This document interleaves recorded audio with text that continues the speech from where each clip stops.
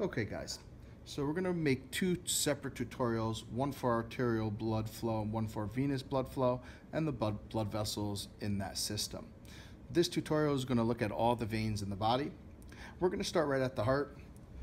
That major conducting vein that we see is going to be the superior vena cava. The first bifurcation is going to isolate the brachiocephalic.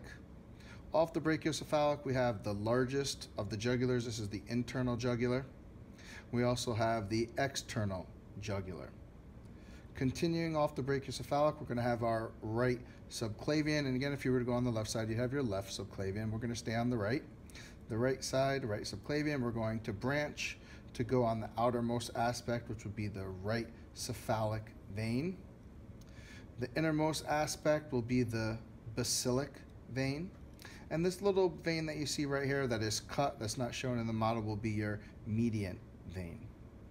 As we continue down into the arm, we see this little branch right here. This is your median cubital vein. This is typically where we draw blood from.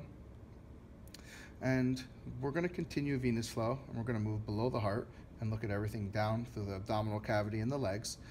Everything that branches off the inferior vena cava is what we're going to look at now. The first vein that we see is going to be the hepatic vein.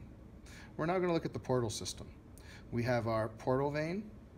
We're going to have our splenic vein. We're going to have our gastric vein.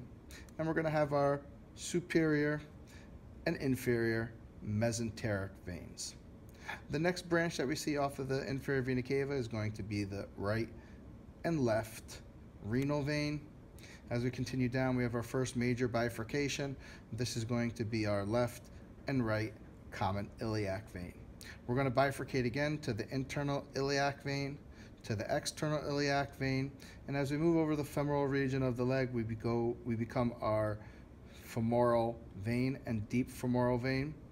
The innermost aspect will persist and continue as the great saphenous vein. On the outermost, we have the small saphenous vein. On the top part of the foot, we're going to have the dorsal venous arch.